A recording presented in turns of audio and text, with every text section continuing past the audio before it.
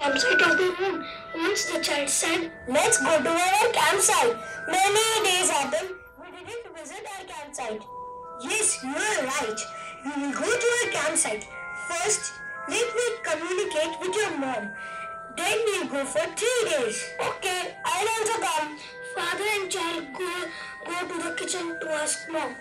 Should we go to our campsite? Father and child go to the kitchen to ask mom. Should we go to our campsite? Our child is very keen to go there. If the child says so, we can go. Yippee! The family started packing their bags and planned their way to the campsite. They planned the trip by car. They started their trip by 12 p.m. and will reach their campsite by 12 a.m.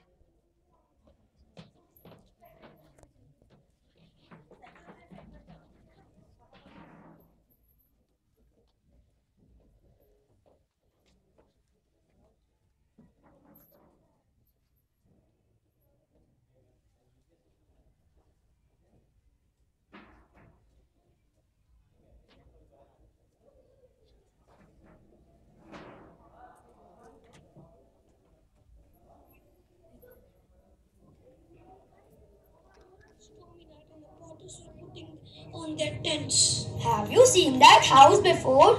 No, But our tent is flying. the family ran before the tent closed, but it was too late.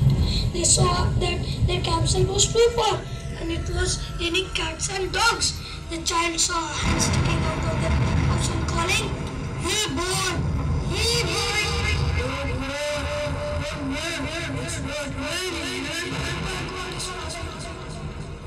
He said that, Let's go to that place. It's not raining. But I don't know how it's not raining there.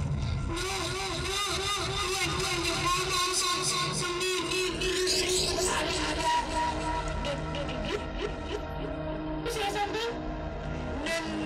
No, nothing. Child. That time the ghost was eating Dad. Please, don't leave me. What will my kid and family members do without me? Delicious. The child that came with his mom. Where is my dad? He just went now only to search your boat. Okay, son, I'm going to call your dad. No, I'll go to call dad. Till that time, you take rest here. Okay, dear, as you wish. When the child went, mom was eating that ghost. Don't kill me. Okay, No,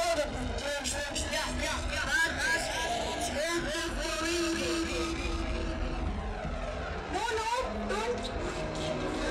Where is my mom? I said, where is she? But why are you showing your teeth? How red they are. Do you the man eater ghost? Yes, sir.